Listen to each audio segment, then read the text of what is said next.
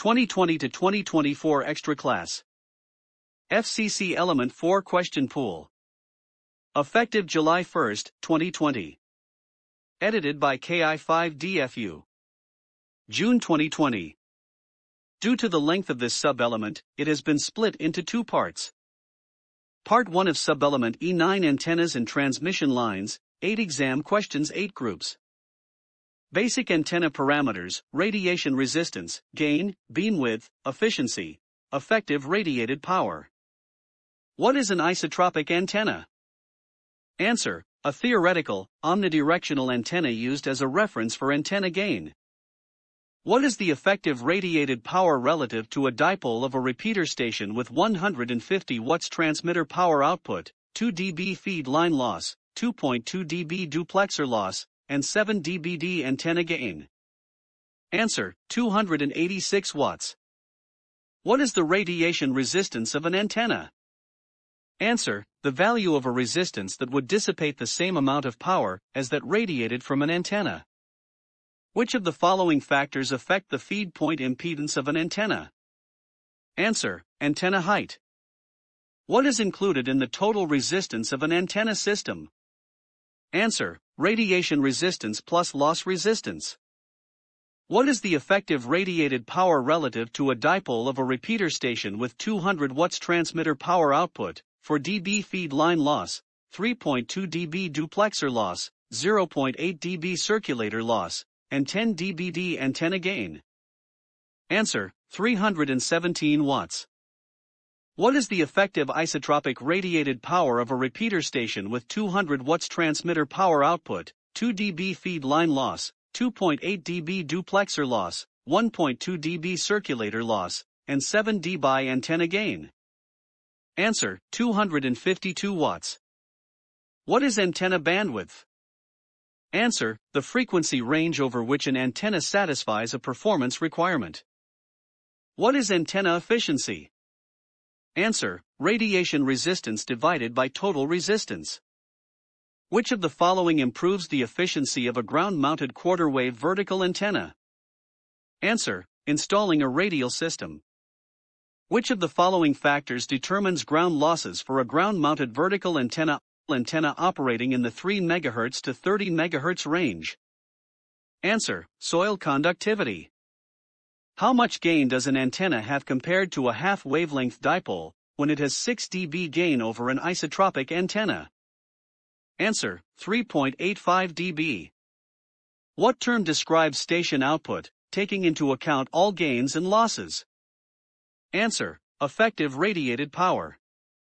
Antenna patterns and designs: E and H plane patterns, gain as a function of pattern, antenna modeling. In the antenna radiation pattern shown in Figure E9-1, what is the beam width? Answer: 50 degrees. In the antenna radiation pattern shown in Figure E9-1, what is the front-to-back ratio? Answer: 18 dB. In the antenna radiation pattern shown in Figure E9-1, what is the front-to-side ratio? Answer: 14 dB. What is the front-to-back ratio of the radiation pattern shown in Figure E92? Answer: 28 dB. What type of antenna pattern is shown in Figure E9-2? Answer: elevation. What is the elevation angle of peak response in the antenna radiation pattern shown in Figure E9-2? Answer: 7.5 degrees. How does the total amount of radiation emitted by a directional gain antenna compare with the total amount of radiation emitted from a theoretical isotropic antenna, assuming each is driven by the same amount of power? Answer: they are the same. What is the far field of an antenna? Answer: the region where the shape of the antenna pattern is independent of distance. What type of computer program technique is commonly used for modeling antennas? Answer: method of moments. What is the principle of a method of moments analysis? Answer: a wire is modeled as a series of segments, each having a uniform value of current. What is a disadvantage of decreasing the number of wire segments in an antenna model below 10 segments per half wavelength? Answer: the computed feed point impedance may be incorrect. practical wire antennas, folded dipoles, phased arrays, effects of ground near antennas. What is the radiation pattern of two 1/4 wavelength vertical antennas spaced 1/2 wavelength apart and fed 180 degrees out of phase? Answer: a figure 8 oriented along the axis of the array. What is the radiation pattern of two 1/4 wavelength vertical antennas spaced 1/4 wavelength apart and fed 90 degrees out of phase? Answer: cardioid. What is the radiation pattern of two 1/4 wavelength vertical antennas spaced 1/2 wavelength apart and fed in phase? Answer: a figure 8 broadside to the axis of the array. What happens to the radiation pattern of an unterminated long wire antenna as the wire length is increased? Answer: the lobes align more in the direction of the wire. Which of the following is a type of OCFD antenna? Answer: a dipole fed approximately 1/3 the way from one end with a 4:1 balun to provide multi-band operation. What is the effect of adding a terminating resistor to a rhombic antenna? Answer: it changes the radiation pattern from bidirectional to unidirectional.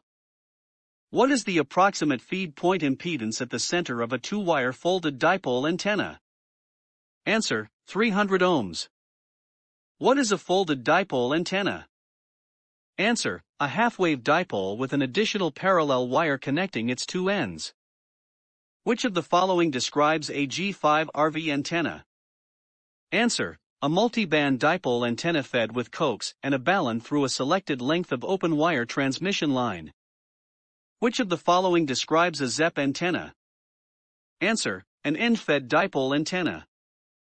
How is the far-field elevation pattern of a vertically polarized antenna affected by being mounted over seawater versus soil? Answer: the low-angle radiation increases. Which of the following describes an extended double ZEP antenna? Answer: a center-fed 1.25 wavelength antenna, 2/5/8 wave elements in phase. How does the radiation pattern of a horizontally polarized 3-element beam antenna vary with increasing height above ground?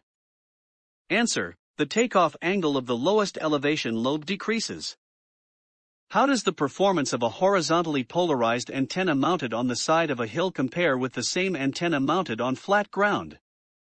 Answer: the main lobe takeoff angle decreases in the downhill direction. Yagi antennas, parabolic reflectors, circular polarization, loading coils, top loading, feed point impedance of electrically short antennas, antenna Q, RF grounding. How much does the gain of an ideal parabolic dish antenna change when the operating frequency is doubled? Answer: 6 dB. How can linearly polarized Yagi antennas be used to produce circular polarization? Answer: arrange two Yagis perpendicular to each other with the driven elements at the same point on the boom fed 90 degrees out of phase. Where should a high Q loading coil be placed to minimize losses in a shortened vertical antenna? Answer: near the center of the vertical radiator. Why should an HF mobile antenna loading coil have a high ratio of reactance to resistance? Answer: to minimize losses. What usually occurs if a Yagi antenna is designed solely for maximum forward gain? Answer: the front-to-back ratio decreases. What happens to the SWR bandwidth when one or more loading coils are used to resonate an electrically short antenna? Answer: it is decreased. What is an advantage of using top loading in a shortened HF vertical antenna? Answer: improved radiation efficiency. What happens as the Q of an antenna increases? Answer: SWR bandwidth decreases. What is the function of a loading coil used as part of an HF mobile antenna? Answer: to cancel capacitive reactance. What happens to feed point impedance at the base of a fixed-length HF mobile antenna when operated below its resonant frequency? Answer: the radiation resistance decreases and the capacitive reactance increases. Which of the following conductors would be best for minimizing losses in a station's RF ground system? Answer: wide flat copper strap. Which of the following would provide the best RF ground for your station? Answer: an electrically short connection to 3 or 4 interconnected ground rods driven into the earth.